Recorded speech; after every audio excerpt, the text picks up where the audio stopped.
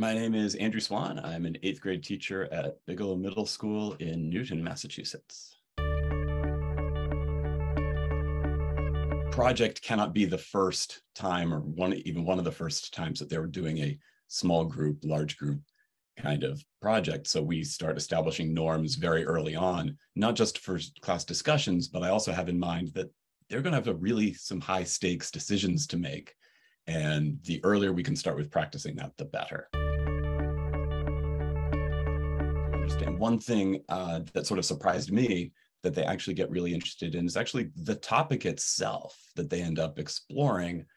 Some kids realize like, well, I never would have learned about all this about littering or about mental health resources or things, because the project can just go in so many different kinds of directions. And you, the teacher, don't even know necessarily where it's going to go, which is wonderful and horrible at the same time. But I think the students appreciate that. And whether they're able to verbalize it or not, I think they appreciate the trust that's inherent in the project too, that they're being trusted to take this topic, take this effort in whatever direction, wherever the information leads them. So one thing I cannot stress enough is get in contact with local officials in the district, especially the district where you work. I've had the city clerk come in and talk to students about how the voting process goes, which is great right before election day.